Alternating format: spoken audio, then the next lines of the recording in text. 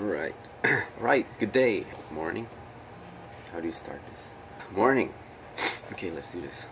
Good day, everyone. Welcome to my YouTube channel, Imagination Tech. You can also check us out on Facebook at facebook.com/imaginationtech.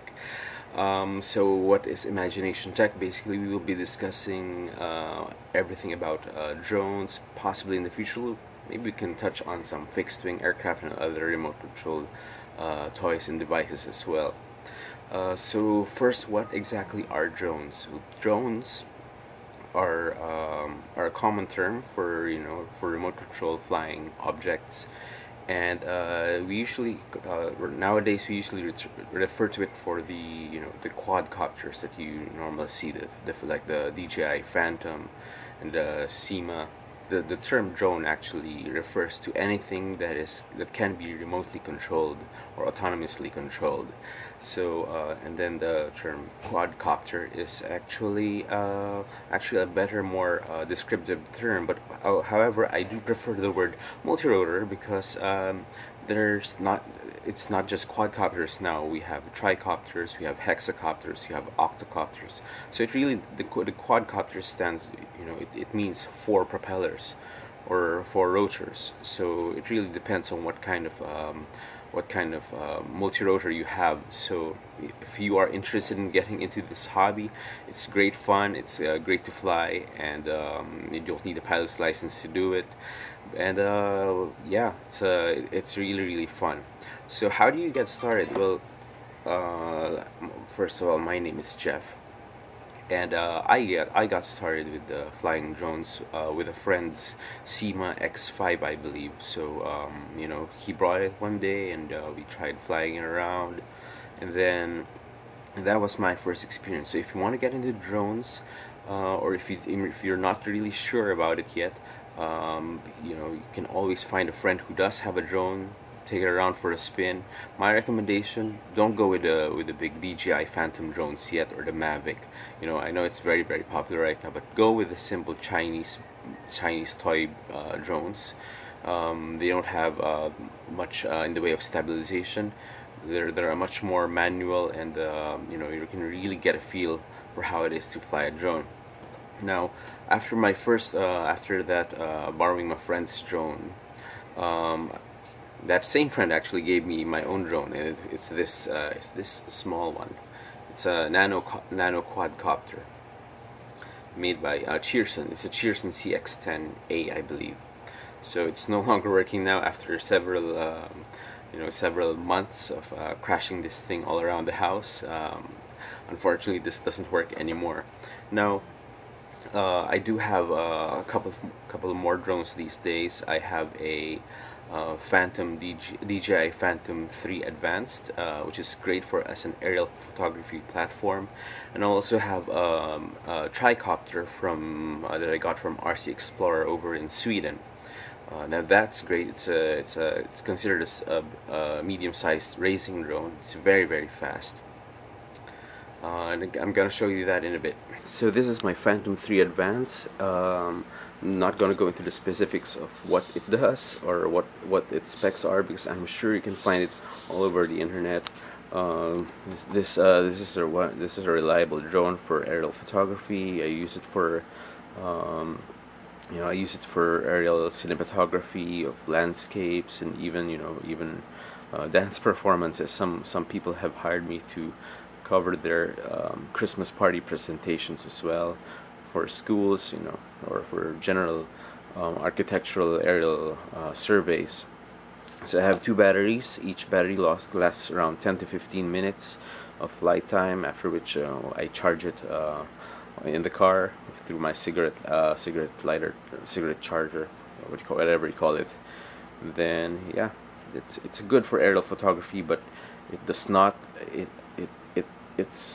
the speed is a far cry from what the tricopter can do, or what many of the mini racing quads can do. So if you're looking for an aerial photography platform, this is a great quad to start with. But if you're looking for performance, you're better off building your own quad or tricopter. So aside from the DJI Phantom 3 Advance that I have, this is the mini tricopter from RC Explorer.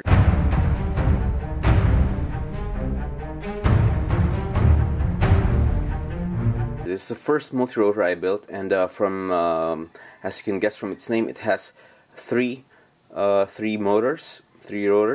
And at the moment, this is back at the workshop because I hit a tree at very high speeds. Speaking of, I broke a carbon fiber arm. And speaking of high speeds, this can run circles around the Phantom. So again, what you have to consider when choosing your first drone is what you're going to be using it for. If you need to build for speed, or do you want to build an aerial photography platform, which definitely will not be as fast or as nimble as any of the racing quads out there.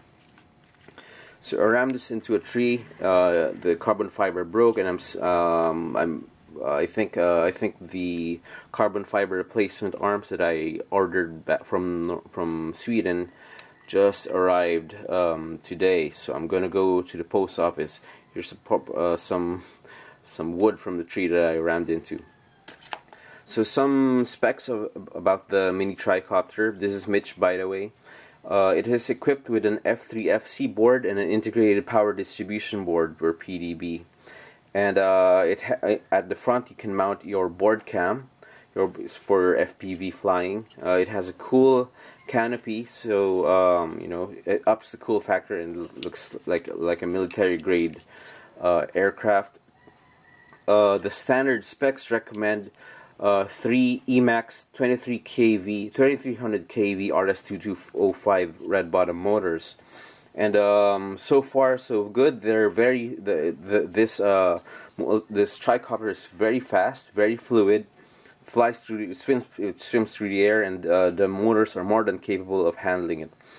For ESCs, I'm using the Favorite Little Bees 30 amp ESCs, and use 3S or 4S. 4S would be better. 4S battery for this, 4S LiPo.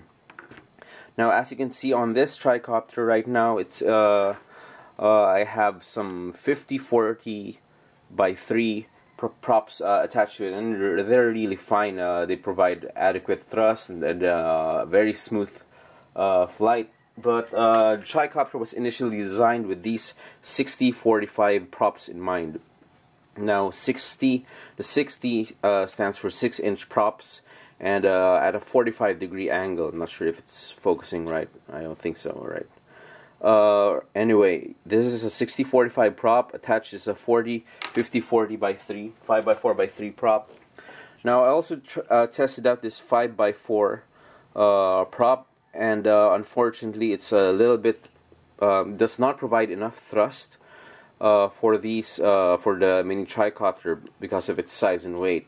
So it's the same size, only it has just 2 props on it, 2 blades on it, I mean. Alright, so it's not focusing.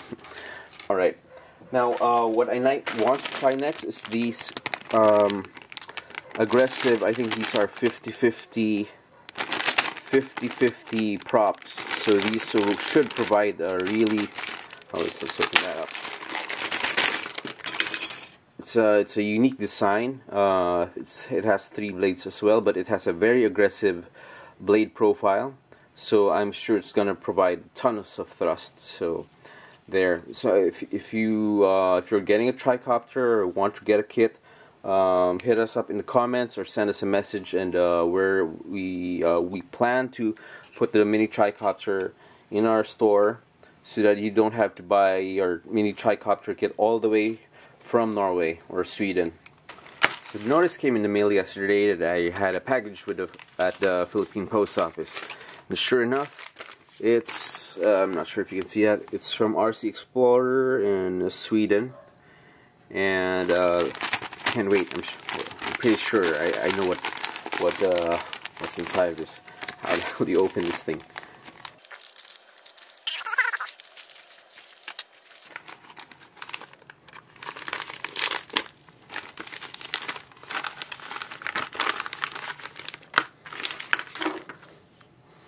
Ta-da! So as expected, it's a new carbon fiber arms and a set of replacement screws that I ordered. Oops, sorry. It's pretty nice. So that is going. There you go. That this one. This is going to replace this one. Right. So now that you've decided on what kind of drone that you want to get for your first drone, the next thing you have to do before even building it, before even doing anything, before even purchasing it, is to start accepting that you are gonna crash your drone. Doesn't matter if it's a DJI Phantom or if it's a self-built racing quad, you're gonna crash it, and that's just the way it is. You could say, as I had said, that I'm just gonna be careful. I'm gonna start slow. I'm not gonna crash it, and then as I slowly pick up some skills, I'm gonna be so fast. I'm gonna run circles around you. That's not gonna happen. You are gonna crash, and the sooner you accept it, the faster you're gonna learn how to fly. All right. So I'm gonna show you a compilation of some of the crashes I've had with the tricopter. Unfortunately, the final smashing into the tree video wasn't on film. Well, I wasn't recording that one. So, but check this out.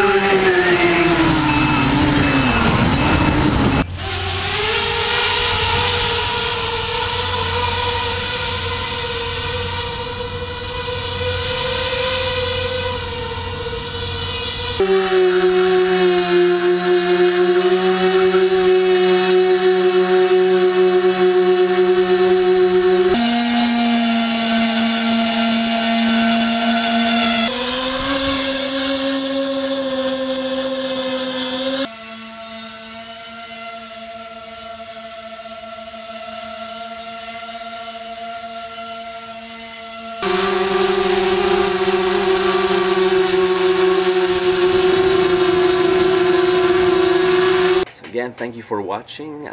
Please subscribe to my channel, and if you like this video, do click on the like and share it to your friends. And in the next few videos we will be making, we'll probably throw in some reviews of new products in the market, or my adventures or misadventures with the tricopter as well. So I never claimed to be very good at drone flying. The DJI Phantom platform is a very intelligent platform. It practically does the flying for you, but I suck with the acro mode of the tricopter. So I'm hoping that with this channel we can all get better at flying, learn new tips and tricks from each other. And if you do have comments and suggestions, please do hit the comments below.